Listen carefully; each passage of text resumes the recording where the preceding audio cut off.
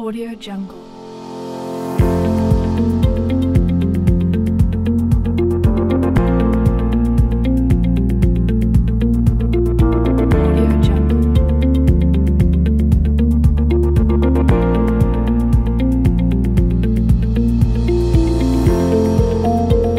An invasive succulent plant that has over the years caused suffering among pastoralists in Laikipia North Sub-County could now turn out to be a blessing through utilizing it in production of green energy.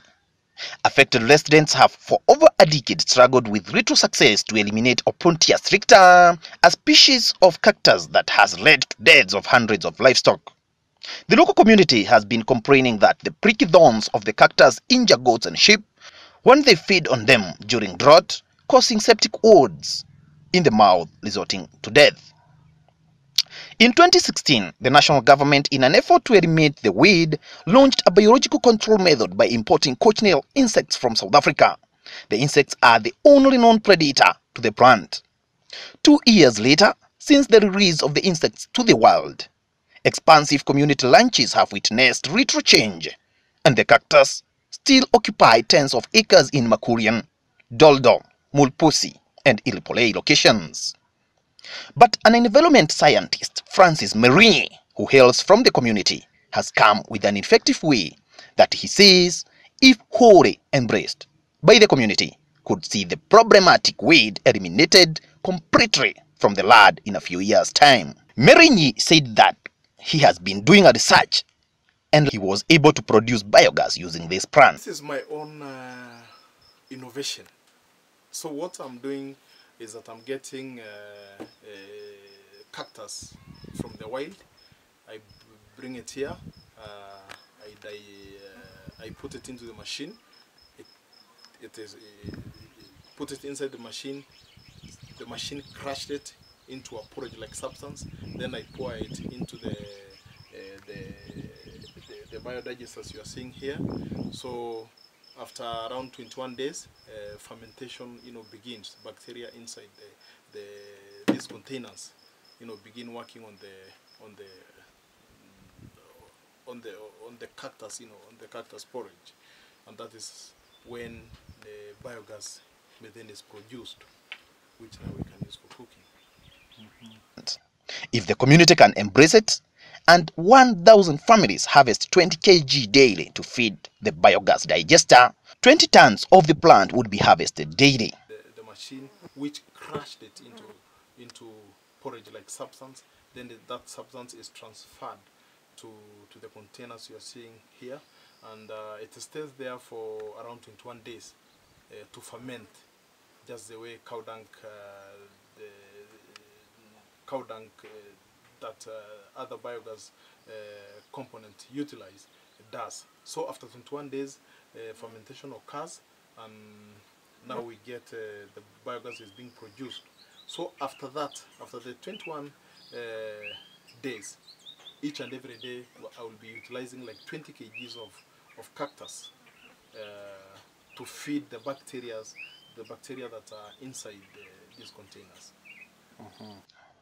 Merinyi's innovation has cost him shillings 80,000 through purchase of chaff cutter, 3 200 liters plastic containers, piping system, and a special biogas burner. Unlike conventional method applied in biogas production where digesters are placed underground, Mr. Merinyi uses 3 plastic containers as digesters. Well, you see now the problem of cactus in this area. It has devastated livelihoods. It has really affected the entire community. So we've been thinking of how we can get rid of it. So this is just one of the ways that we are coming up with to make sure that we are checking the overgrowth of this weed that was introduced to this area by the colonial government. Yeah, I just researched and I thought it wise that if cow dung can produce biogas, why not these succulent plants, which also contain biomass that cow dung also contains. So that is how I came up with the idea. Yeah.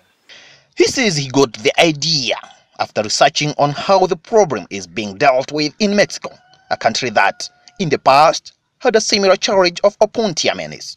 However, production of biogas in the country is done at the industrial level, or what he did was to scale it down to household level. He noted that though the use of cochineal insect is still a viable method of eliminating the succulent invasive plant, it does not do well during the rainy season since the insects released are washed away and die during rainy seasons.